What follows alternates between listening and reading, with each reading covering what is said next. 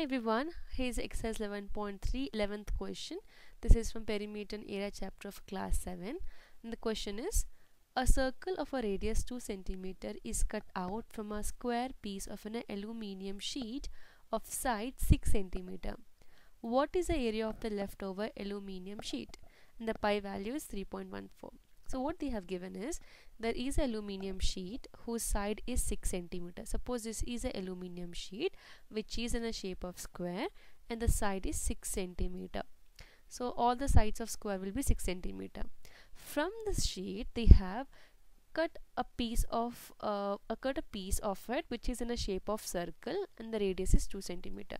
Suppose I have a circle like this whose radius is 2 cm. So this piece of a circle is being removed from this complete square sheet. We have to find out the remaining area.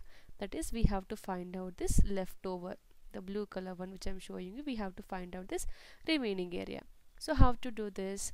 What we're going to do here is, first we're going to find out the area of this square. Okay, this whole area we're going to find out. And from this area, we're going to remove the area of circle. So when you subtract this circle area from the square, we'll get the leftover thing.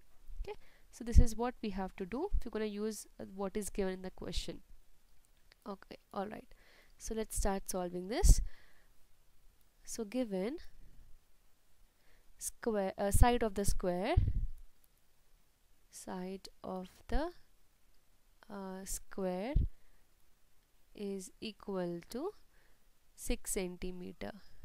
And we also know the radius of circle is equal to 2 cm. Like I said before, we have to first find out the area of square.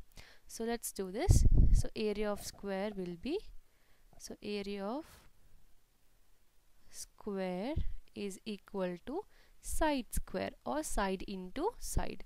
So here side is 6, so this will be 6 square.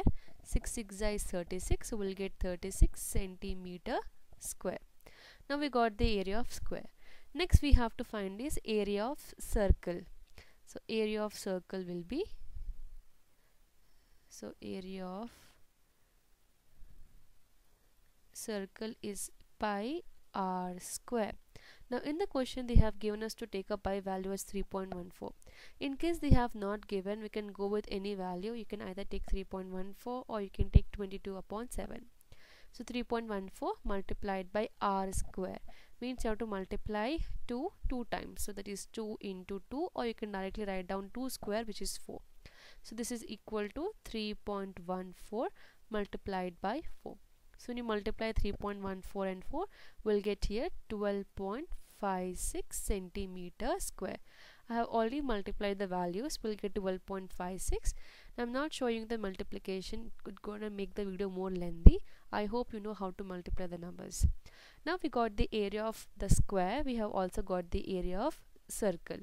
Now we have to find out the remaining part, leftover part, after that circle is removed, which means, like I mentioned before, from this whole circle, from the whole square, area of square, we have to remove the circle portion. That is the circle we have to subtract, and then we'll get the remaining part.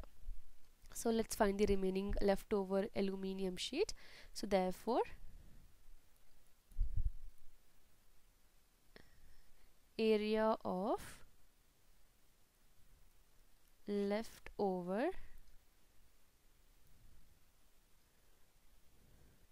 aluminium sheet will be